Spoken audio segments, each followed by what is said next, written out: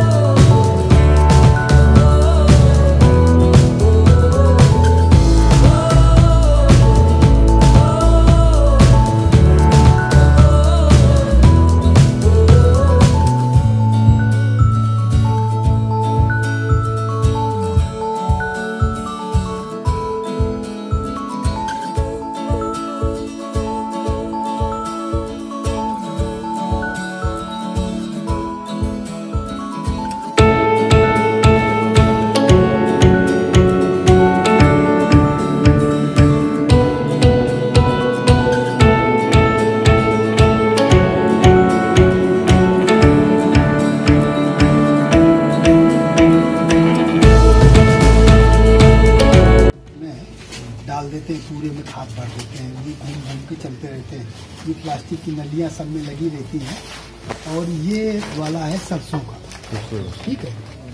ये इसमें सरसों डाल देते हैं सर, इसमें या फिर ये नहीं, इसमें तो ये है बड़े दानों के लिए। हाँ, इसमें मेज सोइंग होती है हमारा वहाँ पे। मेज का हो सकता है, चने का हो सकता है, मटर मतलब धान भी होता है, पैडी भी होती है। हाँ, तो बड़े जो दाने वाले हैं वो तो इसमें डालते हैं जी सर। तो ये उसके हिसाब प्लेट के हिसाब से अलग अलग प्लेट होती है। और ये मस्टर्ड का है।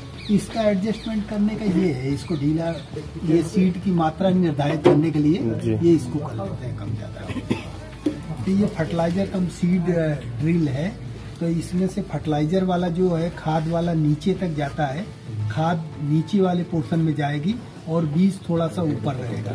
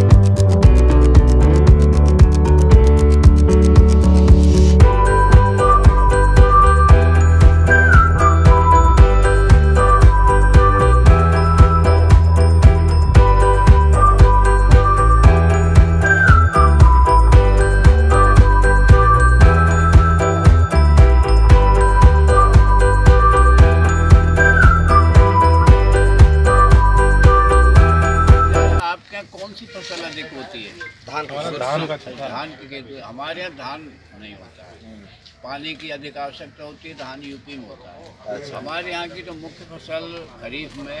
दूसरा उद्देश्य ये भी होता है कि अगर हमको गेहूँ करने हैं उस खेत में तो उसको फिर हम फसल बन जाती है उसके, और उसमें नीचे नाइट्रोजन के तत्व रह जाते हैं, उसकी जो गांठें होती हैं जड़ों की वो एब्जॉर्ब करती हैं अन्य खादों को। अच्छा, तो ये फसल मुख्य करते हैं। और इसके अलावा अब ये जो रबी में यहाँ की मुख्य फसल है सरसों। अच्छा। हमारा पानी खारी, अधिकतर मोस्टली पानी खारी है, तो पर सरसों में एक पानी या अधिक से अधिक 2 पानी देने की ज़रूरत पड़ती है। अगर बरसात हो जाती है जाड़े के दिनों में तो एक ही पानी लगता है। तो आप लोग सरसों बिल्कुल ही नहीं करते क्या? करते हैं, कम। आप नवंबर के बाद ही बो पाते हो? हमारी तरफ पानी भरपूर है एक हिसाब से देखने से, लेकिन हम ढंग से आपके जैसे नहीं कर पा रहे हैं। फिर उसमें गेहूँ क्यों नहीं करते धान के बाद? गेहूँ भी करते हैं। और फिर सरसों की तो हमारे यहाँ तो कैश क्रॉप सरसों ही है, मुख्य जो फसल है वो सरसों है। जायद की फसल नहीं करते हो कुछ भी? मतलब जैसे गेहूँ कटने के बाद में वो कहलाती तीसरी फसल जायद। हमारे यहाँ जायद में करते हैं टिंडे, मूंग, ना मूव करते हैं कभी करती है तो बरबट्टी करते हैं हम लोग। धान के बाद मतलब धान के बाद दो तरह से होती है हमारे यहाँ। तो मूंग जैसे ही गेहूँ कट जाएंगे उसके बाद मूंग बो देते हैं। गेहूं के बाद हम लोग बरबट्टी करते हैं, भिंडी भी करते हैं। हाँ, भिंडी भी सही है इसका। ये जायद की फसल कहलाती है। दो फसल तो मुख्य है ही हमारे यहाँ, खरीफ और रबी। इसके अलावा जो तीसरी फसल होती है वो जायद कहलाती है। तो उसका भी हमारे यहाँ तो अच्छा हुआ है, करते हैं सर जी। लेकिन इधर का जैसा व्यापक रूप से नहीं करते, उतना चलन नहीं आया हम लोग करो।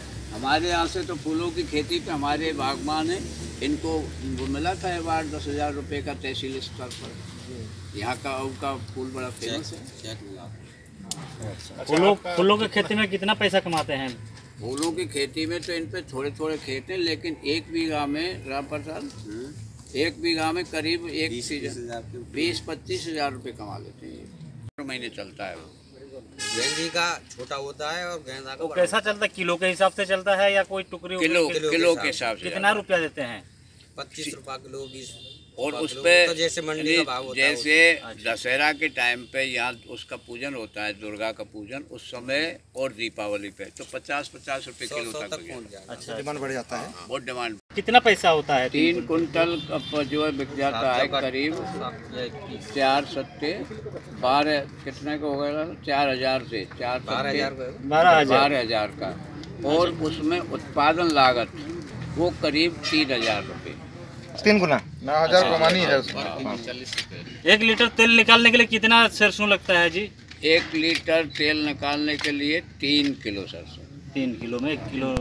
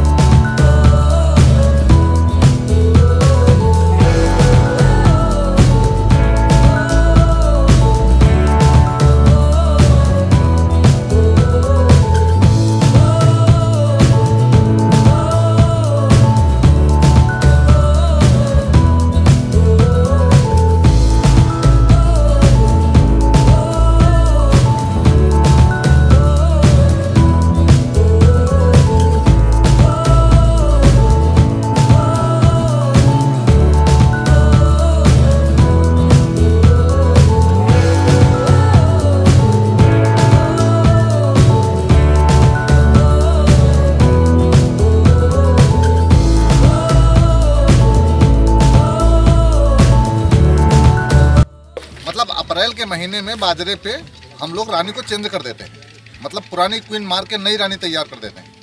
आप दूसरा रानी उसी के अंडे से मतलब सेल बना के उसी में पैदा हो जाती है, पहले ही मार देते हैं तभी दूसरी रानी तैयार करेंगे। इसलिए कि हमारी मतलब रानी एकलिंग और बढ़िया मतलब पूरा को साल ग्रोथिंग करे खूब बढ़िया। मतलब पुरानी रानी हो जाती है तो अंडा डालना कम कर देती है। 2 रानी हो जाएंगी तो आधा बॉक्स लेके वो मतलब स्वार्म हो जाएगा, भग जाएगा।